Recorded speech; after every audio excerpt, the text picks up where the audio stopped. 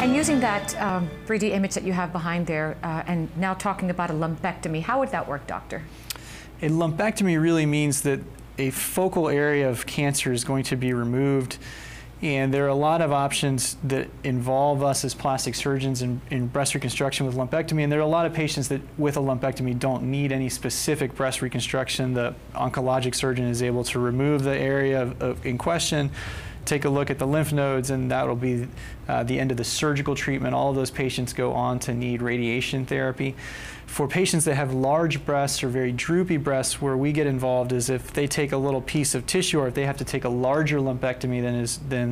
than normal,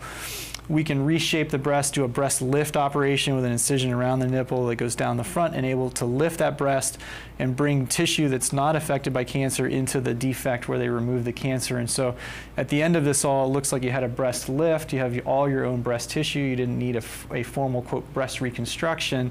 and then you go on to get radiation on the side that had the lumpectomy.